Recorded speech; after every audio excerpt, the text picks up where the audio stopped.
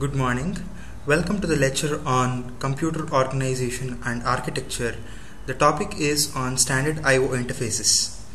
The contents for this lecture would be on looking at the standard I/O interfaces like the PCI bus, its electrical characteristics, read mode operations, USB versions, traffic modes, architectures and packet structures.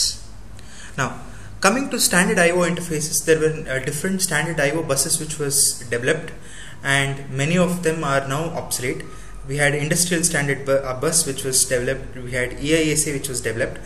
Now IBM had also developed its industrial standard architecture bus for many of its systems, but the three predominantly used bus standards in the modern computers are the PCI, which is peripheral component interconnect, SCSI, small computer system interface, USB, universal serial bus.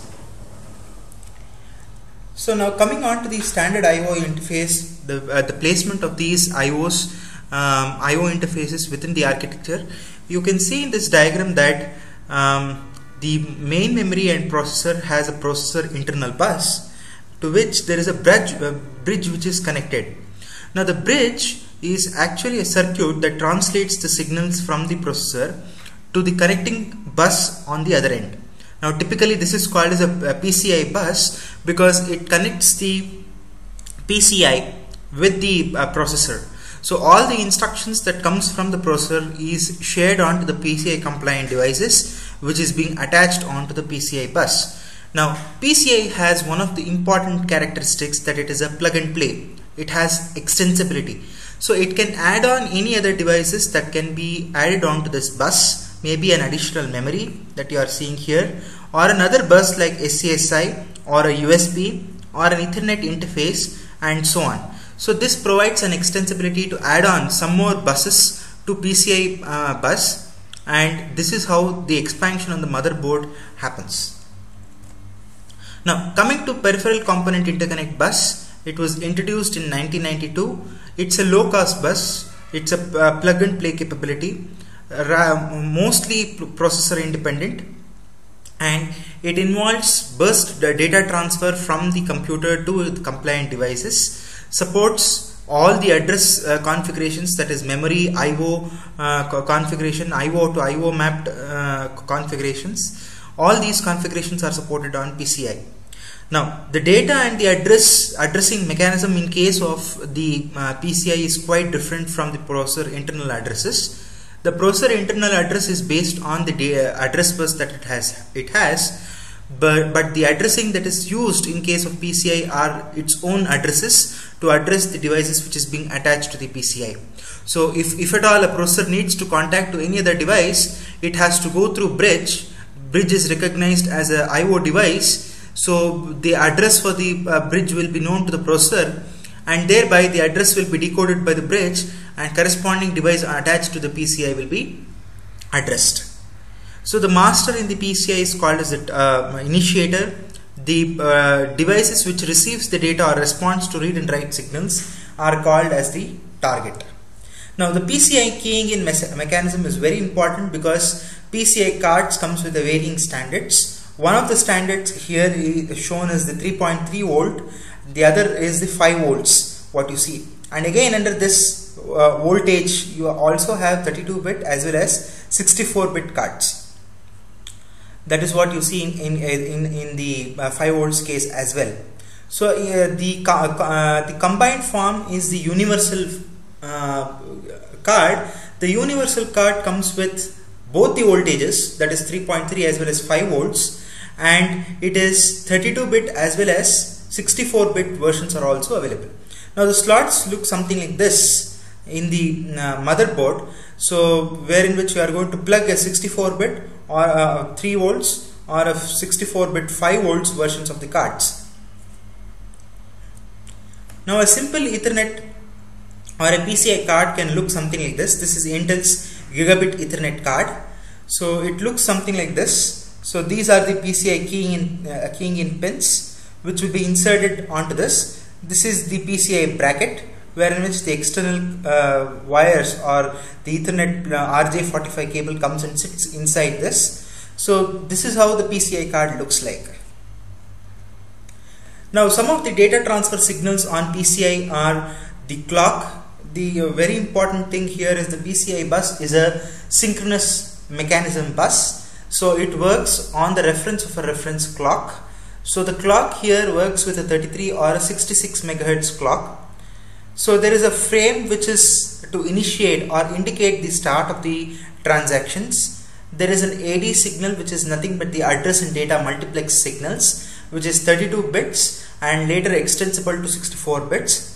So the control information and the byte enable signals are sent through this signal called as C/B, which is a 4-byte line or a 4-bit line, wherein which the command as well as the byte enable goes through. So you also have the initiator ready as well as target ready signals to initiate that the initiator is ready for the transaction, and and correspondingly the target should be ready to accept the data also. So you also have device select, which is used for selecting the appropriate device after decoding the address at the bridge level, or the address that is being placed during the or that is being latched. So based on that, the address is being decoded and one of the devices is selected. So for that, the device select signals are happening. So this will avoid the issues that is there with the bus arbitration process and other things. So we don't have all the devices being autonomously talking to each other. So the device select will select which of the device is to be used for doing the transactions.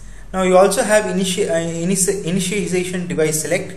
It is also if it is a memory transfer between 2 or more cards, you need an initiator which is apart from your PCI bridge, and for that you need a signal called as initiators device select. Now let us come to this read operation on the timing on the PCI bus. So you have clock pulses which is being continuously given. The frame is enabled at the first clock cycle. So the frame is the indication for doing the data transfers. So immediately after that, the address is being latched and the command will be sent, or the control signal will be sent to the appropriate device. So that is based on the device select. Later on the device select will be switched on. So once when the command and the address is being latched, the data happens at the third clock cycle after the byte enable signal is enabled. So once when the byte enable signal is enabled, the transfer of data can happen. Similarly, at the same time when the data transfer happens, the initiator as well as the target devices should be ready to do the transaction. So this is the read operation that is performed on the PCI bus. Now coming to the device configuration, whenever a new device is to be added on to PCI bus, there is a way in which the address is being calculated or the address is being stored. So each IO devices that is connected to PCI, its configuration details will be available in the ROM memory, and it stores about all the information about the device.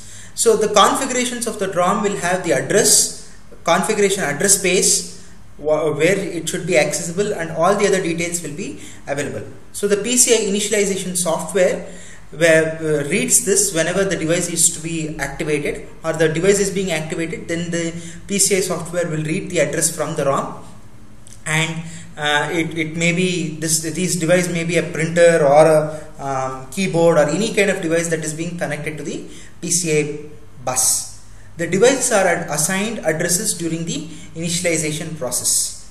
So the configuration address space will use different mechanism. Each device will have input signals called as initialization device select. So the electrical characteristics, as we have mentioned earlier, PCI is used with 5 volts or 3.3 volts power supply. Now coming to another bus standard, which is the universal bus or universal serial bus, which is a very popular kind of a bus, which is being industry developed standard bus, is a collaborative efforts of different industries like Compaq, HP and other companies. Has capability to work with a variant speed with 1.5 megabits per second, which is the low speed. Full speed is 12 megabits per second. The high speed is 480 megabits per second. The main advantage of USB is that it removes something called as port limitation. Now earlier when you see the case of PCI has limited ports, and if you want to add some more devices onto PCI bus, you will have to buy a PCI expansion slot and then add the device onto that expansion slot.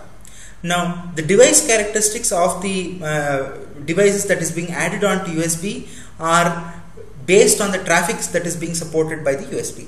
So USB also supports plug and play in a true nature. So the characteristics of plug and play is basically to identify what kind of a device is it. So this may be through the device softwares, which enables to understand what kind of a device it is. Once when the device software selects it, that is your driver installation is done, so the device is ready to work any number of times. So the need for USB again comes to the fact that it is a low cost bus, it is a tree topology based bus, it overcomes the difficulties of the limited number of I/O ports on different bus standards that we have gone through earlier. It accommodates wide range of data transfer characteristics for I/O devices, including telephone, internet and other connections. So it, as I said, it is a truly plug and play way of handling the devices. Now the port limitations, as we have discussed earlier, many of the parallel ports and serial ports have limited number of ports on the boards, as well as other ports like PCI or any other bus has limited ports. So when you want to expand the number of ports for it, there is always an additional cost which is involved to it. When you come to the case of USB is basically a tree structured, so you can extend the functionality of hub to any level. So that makes it easier to add newer ports as well as newer devices that can be connected to the system. So the plug and play here means any kind of device, let it be a speaker or any kind of device, a webcam or any devices, can be added on to this USB, and the device driver softwares will facilitate in recognition of the devices and the services that it provides, based on which the USB has to find out which kind of a traffic that the device is generating and which kind of a traffic it needs to communicate to the processor.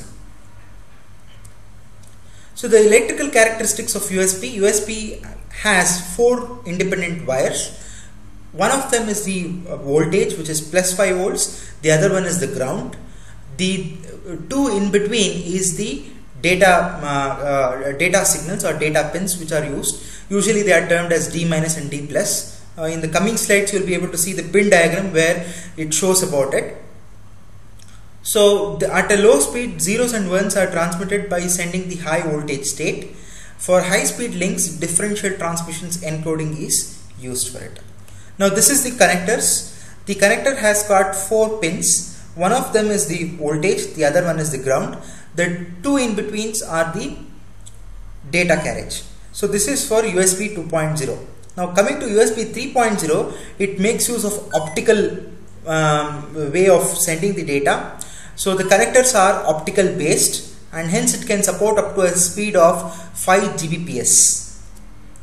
Now coming to the pinouts of USB 2.0, as I mentioned, this is a visual look of the USB 2.0 pins. One of them is the plus 5 volts, the other one is the ground, the other two is the data carriage, which is D+ and D-.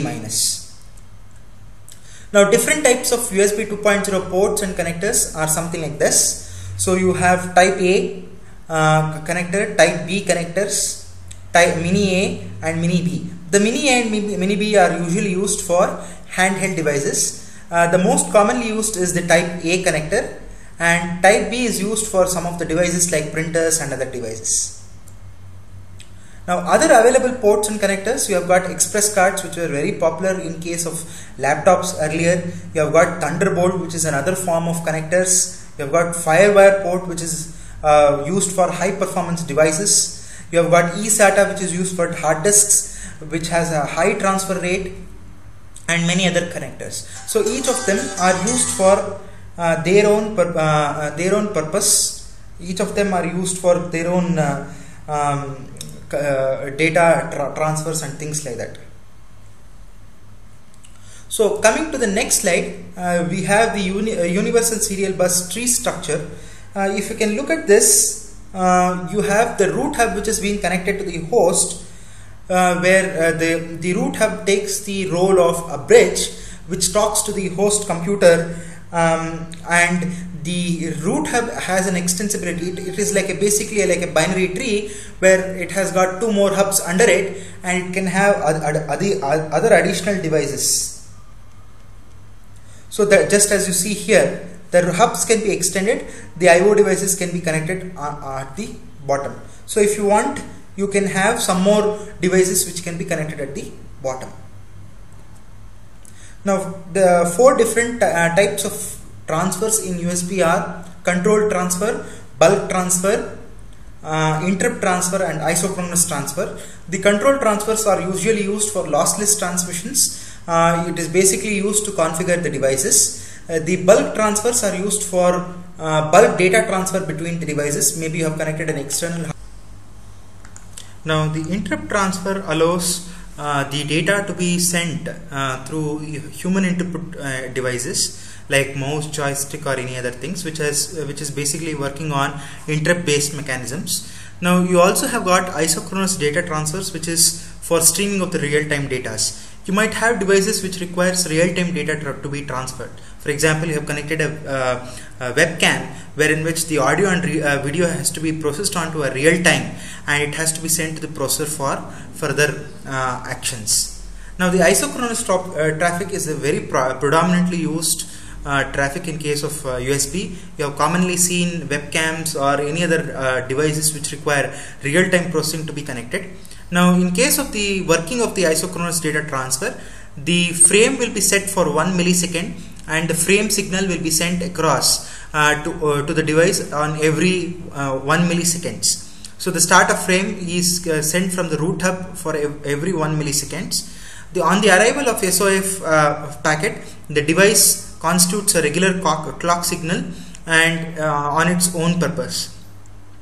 So the start of frame actually carries 11-bit frame number. So each frame what you are going to send is a unique frame number. Following each SOF packet, the host carries out the input and output transfers to the isochronous devices. This means that each device has an opportunity for an input and output transfer at every 1 millisecond. Now coming to the summary of this presentation or this lecture, we have PCI. We have looked into PCI standard bus, its electrical characteristics, its read mode operations and things like that.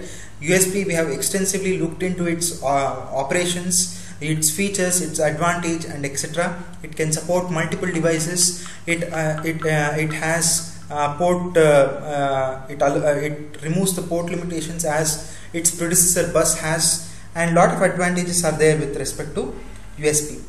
Now some of the additional resources which you can refer to are the videos which talks about the PCI expansion slot, and as well as USB's internal architecture, how does it work, with a much more deeper insight. You can look into these YouTube videos. Thank you.